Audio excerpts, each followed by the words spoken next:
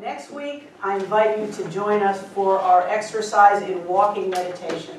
What we're going to do is we're going to set up our labyrinth in that room in there, and we are going to have Judy Ward here, and we're going to have a wonderful sound experience and an exercise in walking meditation. One thing I have learned in this series is that there are so many ways to practice mindfulness in our own lives. We've talked about some of the exercises. Obviously, meditation is key. So next week is going to be quite fun. Then the week after that, the 17th, we're going to have one of our discussions. Remember the first thing we did when we talked about mindfulness is we talked about different mindfulness exercises, and I invited each of you to adopt a practice. Remember? And I said we're going to talk about it on April 17th. So have we had success in doing that? I was driving along yesterday and I decided the most appropriate practice for me was mindfulness at red lights. Seriously, I mean you can adopt it anywhere. Because remember I talked about reaching for your phone and checking your email? Well, that's me. So I'm trying to be more mindful just in every phase of my life, and that's kind of where I'm focusing. So we still have 2 weeks. So if you have not adopted a mindfulness practice, and hopefully I'm going to have some time here to talk about some more, please do so, because we're going to talk about it on the 17th, what it's done for us, how it's changed our ability to focus, how it's changed just our relationship with our own minds and with the world. So please join us for the next 2 weeks, because it's going to be way fun. So, remember, one of the things I also wanted to do as we go along these series is every series or so talk about the life of somebody who just exemplifies the values and the virtues we're talking about. So today I'm going to talk about Siddhartha Gautama, later known as the Buddha, and I'm going to talk a little bit about his teachings and some of his thoughts on mindfulness. So Houston Smith, author of the foundational treatise, The World's Religions, wonderful book. He writes that Buddhism began with a man who woke up. As a matter of fact, the name, the Buddha, means the awakened one, or the enlightened one. The story goes that after his enlightenment, he was approached by a student who asked him, "Are you God?" And he said, "No." "Are you an angel?" And the Buddha said, "No." "Are you a saint?" And the Buddha said, "No, I'm not." And the student said, "Well, then what are you?" And the Buddha replied, "I am awake." That's it, I am awake. So isn't that the path we're all on? To awakening, to enlightenment, to better knowledge of who we are in this world and our place in it and our relationships to each other. So Buddhism, you know, it's so funny because I have 20 minutes. I usually go over, I will try not to today, but Buddhism is such an extraordinarily rich tradition that there's no way I can even begin to do it justice in 20 minutes. Over time, it's developed different philosophies, different practices, and I just cannot begin to convey the richness of this tradition. So I invite you all to read more about it. We might want to get together and talk about it. I'm going to put some resources up on the website, including some of the resources I've used for this talk, and other resources for those who are interested in reading a little bit more about this tradition. The basic facts of the Buddha's biography are these. He was born Siddhartha Gautama in about 563 BCE in what is now Nepal, near the Indian border. His father was a king back then, really kind of more of a feudal lord, just in charge of a large area back in that time. And he was raised as a Hindu.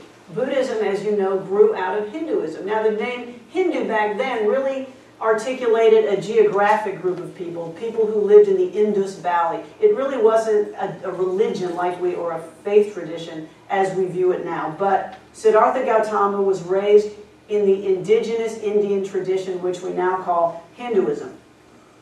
Actually, the word Hindu is of Persian origin, used to identify those that live in the Indus Valley. Isn't it interesting how these words grow up? I love this stuff. Okay, and that's all I inflicted on you. It is very fun stuff. Okay, so the story goes that when Siddhartha was born, his father summoned fortune tellers to find out what the fate of this child was going to be. And the fortune teller said, "This is an unusual child, and I see an ambiguous future. I see two futures. One, if he accepts the world and he takes his place in the world, he will be a great conqueror. He will be the uniter of India. He will bring all Indian peoples under one banner. The other option, the other future which is potential, is if he renounces the world, he will not become a world conqueror, but he will become a great sage and a world redeemer." And I don't know which one he will pick. And so his father went for plan A. And his father decided that he wanted him to be a great king. So no effort was spared to keep the prince in the world. He was given 40,000 dancing girls. He was given wealth. I actually saw that number. He was given wealth. He was given luxury. He was given every indulgence that one could have. At the age of 16, he married a beautiful princess. They had a son. His father took pains to guard him from every sight of disease or illness or anything that was not beautiful. He was handsome. He had elephants. His elephants had jewelry. He was a charmed life. In any event, in his 20s, he began to experience what we call divine discontent.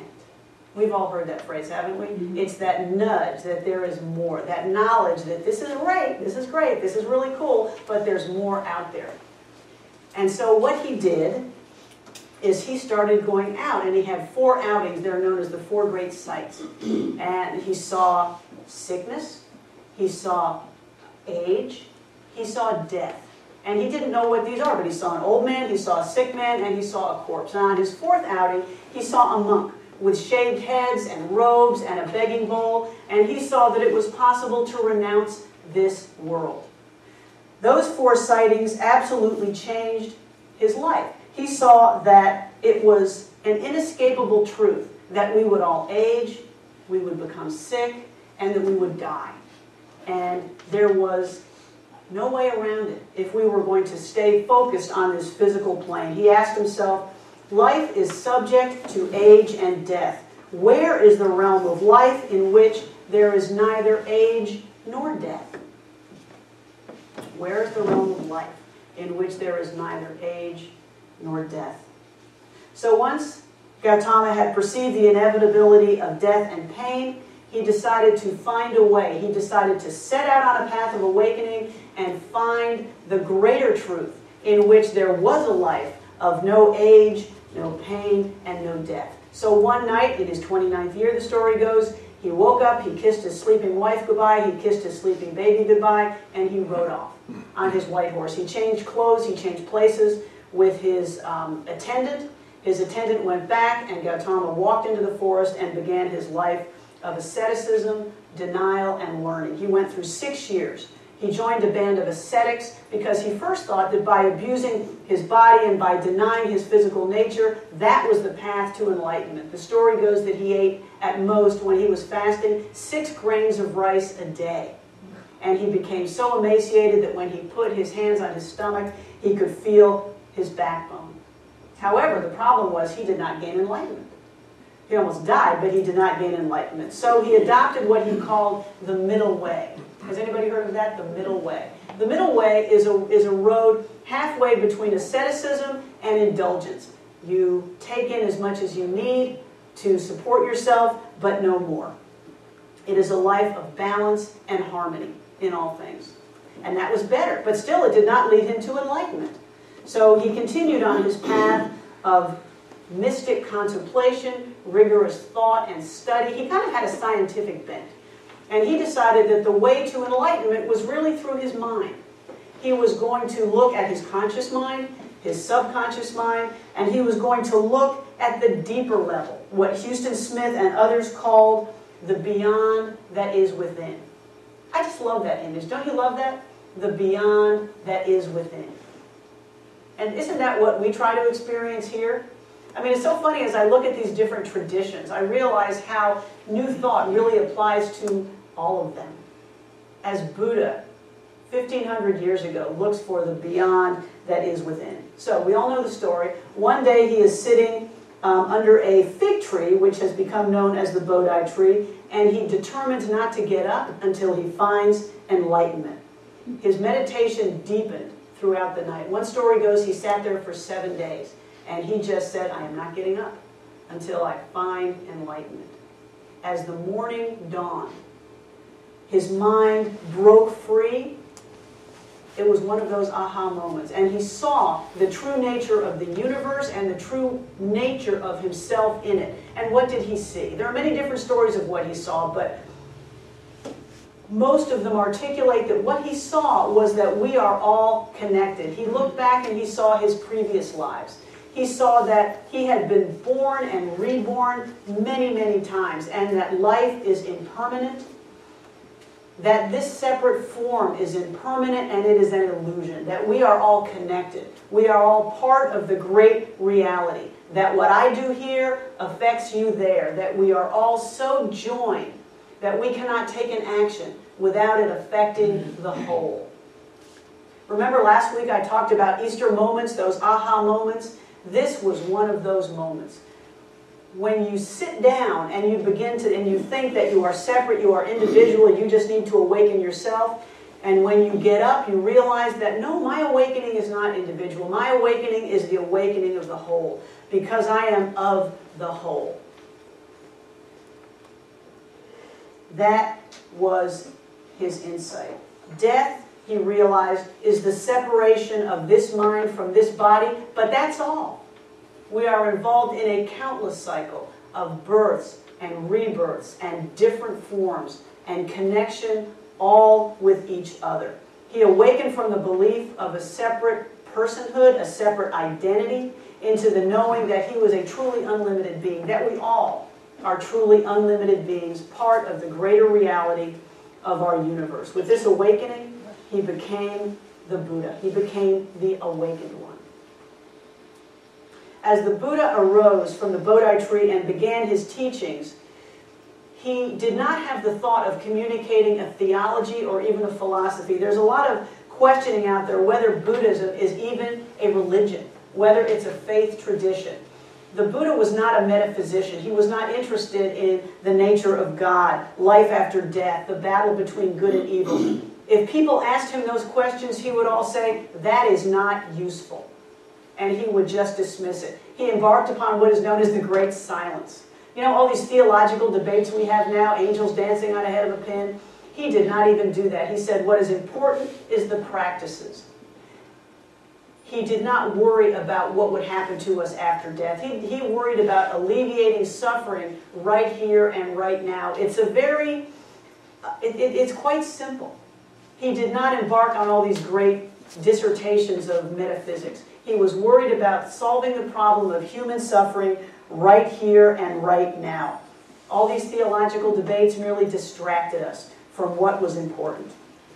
His goal was to convey his insight about liberation from human suffering. So, he gets up from the tree and he starts to walk. His first lesson was given a few miles down the road to 5 disciples who he had previously been teaching. And in this talk, he set out the essence of his teaching, known as the Four Noble Truths. Has anybody heard of the Four Noble Truths? Okay, a few of you have. The essence of Buddhist practice is found in the Four Noble Truths. Now, you'll notice that if you study Buddhism, and I encourage you to do that, there are lots of principles which are numbered. The Four Noble Truths, the Eightfold Path, the 4 foundations of mindfulness, the 5 hindrances, and you ask yourself, why are there all these numbers? Well, Buddhism was an oral tradition. And so nothing the Buddha said was written down for over 100 years. So when you're passing on an oral tradition, it helps to have it articulated in a way that you can remember. If you're trying to remember the Noble Truth and you've only got 3 of them, that's a hint. You're missing one. So this is helpful. So, the Four Noble Truths. The Four Noble Truths are these. The first Noble Truth is that life is suffering. Now, when I first heard this, I thought, man, who wants to follow this tradition? Life is suffering? Thanks. But actually, Buddhism is very optimistic. It says that the way we live life is suffering. The way we approach life, the way we think of life, causes suffering in us. The truth is that it doesn't need to. The Buddha meant that life, as most of us live it, is out of joint. It's dislocated and it's painful. Our true nature is not that way. So the first noble truth, being that life is suffering, really is the good news, because we can change it. The second noble truth is that the cause of suffering is desire and ignorance. The Buddha really was quite scientific. What he did is he said, there is suffering, this is what causes it, and this is how to fix it. The cause of human suffering is attachment and desire and ignorance. And here's what he meant by that. We fear death because we don't know what it involves. We wish to remain alive. We fear sickness. We fear loss of our possessions. We want possessions. We are consumed by what our ego minds want, what we desire and what we fear, aren't we? Isn't that the first default position we go into? What I want, what I need, what I'm scared of. That's how we're wired. And maybe it's because back then saber-toothed tigers were chasing us around. I don't know. But that is how we are wired.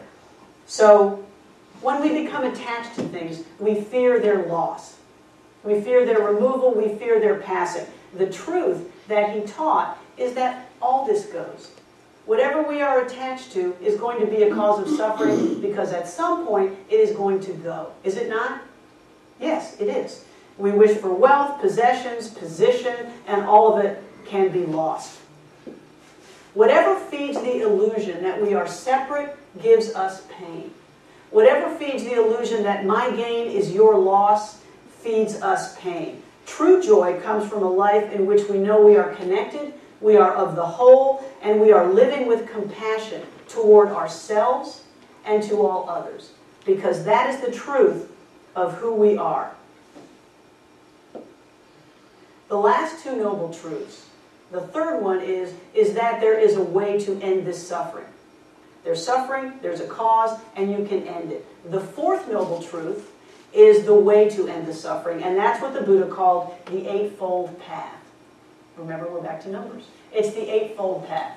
Now, I'm not going to talk about every step on the Eightfold Path, but what they really are is a means of intentional living. What the Buddha saw is that most of us live randomly. We live impulsively. We are driven toward pleasure. We are driven away from pain. He said, okay, that is one option. Another option is to live with intention, to live with focus, to live with concentration, training our minds so that we live in a way that brings us happiness, or we live in a way that avoids suffering. The Eightfold Path is a means of intentional living. Much in the way he lived, that brought him awakening. As a matter of fact, he said, if you follow the steps of the Eightfold Path, you will achieve awakening. It's not easy, but in 6 years in the forest, doing everything he did, that was not easy. But that was what was needed for him to achieve awakening. So, the seventh step on the Eightfold Path is right mindfulness. And that's what I want to talk about a little today. Actually, let me take a little deviation here. Oh no, it's Melanie taking deviation. The very first step on the Eightfold Path, the thing that is the assumption of the Eightfold Path, is called right association. And as I look out at you guys, I just have to bring that up, because that is what we're doing.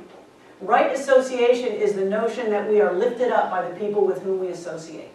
That if we associate with the people who live lives of compassion and joy and love, we will do that too. And so, we are taking the first step on the Eightfold Path just by being in this community, in this Sangha. And we move into the rest of the path, and we can talk about the other steps later. But what I want to talk about now is right mindfulness. It's at the heart of Buddhist practice. He wrote, or he said, this is the one-way path for the purification of beings, for the surmounting of sorrow and lamentations, for the passing away of pain and dejection, for the attainment of the true way, for the realization of nirvana, bliss, awakening is nirvana. So the principal method of practicing mindfulness, as we know, is meditation. It always comes back to that. Sitting in meditation, sitting in the silence to know our mind, to train our mind, and to free our mind. To gain insights about what we are meditating on, to gain insights about ourselves. Buddhist nun and teacher Pema Chodron writes that there are 4 qualities that are cultivated when we meditate. The first is steadfastness. Isn't that a great word? Steadfastness. Steadfastness teaches us to simply stay with whatever happens. How many times, if you're like me, you sit down and meditate, you get restless, you get angry, you get bored, and all of a sudden, there's things to do. And you get up. Has anybody ever done that? Show of hands. Yes. Okay. Steadfastness is the quality that lets us stay and sit. If we do that, if we remain with our experiences, we observe them come and go. That is when we gain insight into what our mind is doing, what we're thinking, what we're feeling. We watch these thoughts come and go. And we learn that we can stay with our experiences. What a valuable lesson that is. As we try to go toward pleasure, go away from pain, what a wonderful lesson that we can stay with our experiences and just watch them pass. That is truly a step on the path to awakening. We learn to stay through what she calls our inherent restlessness. The second quality is clear seeing. Clear seeing teaches us to come back to the present moment and to clearly see whatever is in it. Our emotions, our impulses, whatever is coming up, our fears, our desires, whatever is coming up, if we sit with it and stay with it, we are able to clearly see. It's inevitable. If we sit with something long enough, the illusions are going to fall away. Don't you experience that? And at the end of the day, what you see is what is truly there. We see our negative impulses, our negative emotions. We also see our bravery, our wisdom, and our insights. That is clear seeing. The next quality she writes about is that of experiencing our emotional distress. This is painful when we first sit down. You know, they say that meditation is always fun and we get better and it's wonderful. It's not. Sometimes it is downright scary. Sometimes it is very distressing. Have you ever had experiences like that? When you sit and it's just not a happy day. But if we learn to stay with those difficult emotions, we learn that they come and they go. We take that energy, we just sit through it and we watch it dissipate. There is nothing more valuable than that, because then it does not control us, it does not scare us, it doesn't drive us. We observe it, we go, there it is, and we just watch it go by. The final quality she identifies is attention to the present moment. Again, remember when we talked about mindfulness, the key thing is attention to the present moment. We make the choice to keep our attention here and now. Such focus is necessary for our ability to love, to feel compassion. If you're talking with somebody, if you are attempting to deeply listen to somebody, can't they tell when your mind is 20 miles away? Haven't you been on the phone with somebody? I have. And they'll say, I got to hang up, I know you're doing something. It's like, busted. You know, my sister's done it. I'm typing, I'm reading, I'm talking, I'm doing something. That quality conveys. What is necessary is attention to the present moment. Keeping here, keeping now, because who said it? The most important face is the one directly in front of you. We can bring compassion and love and joy. So, there are other practices which foster mindfulness. One of them is called gathas. Gathas are short mindfulness verses, and they are contained in a book that Thich Nhat Hanh wrote called Present Moment, Wonderful Moment. And I'm not going to take the time to talk about gathas now, but what I'm going to do is I'm going to put some out there. And what they are is ways just to remember what we are doing in the present moment. As you get up, you can say a short verse. As you eat a meal, you can say a short verse. And these practices encourage us to remain mindful in the moment. But if you're interested in learning more about gathas, I'm going to put some up on the website, on the blog, so we can talk about them a little more later. So, back to sitting meditation. The Buddha focused upon two different types of meditation.